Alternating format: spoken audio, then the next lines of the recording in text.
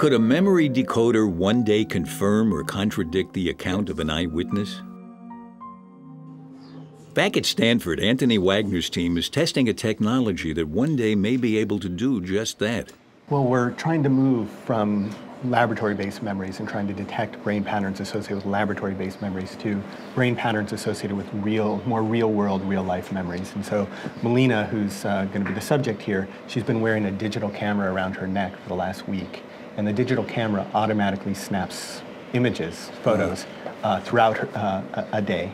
And it takes thousands of photos in a day, many thousands of photos in a week. And what we're going to do is we're going to present her little snippets of her life, little snippets of the events that just occurred. Still pictures? Just still pictures. Yeah. A sequence of 4 still pictures that encompass or is a cue back to a brief moment in her recent past. We're going to present still pictures from somebody else's camera.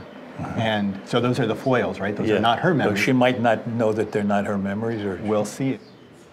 It's early days yet, but this probing of the memory of scenes is suggesting that a brain scan could distinguish a place that's recognized from one that isn't. If you get that really developed to a reliable place, then you can show me a picture of the crime scene that I claim never to have been present at, and you can tell me, I don't think so. You're recognizing this place.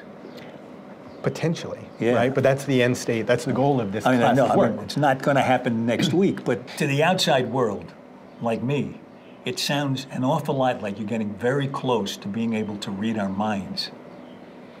Are you? It depends on what you mean by read our minds. We are getting close to being able to say whether or not you're recognizing the thing in front of you. But we may never get there for the uncooperative subject. Somebody who's gaming the system. To the extent that you can beat the system by adopting a strategy that masks your memory patterns, then we may not ultimately get to that goal. Yeah.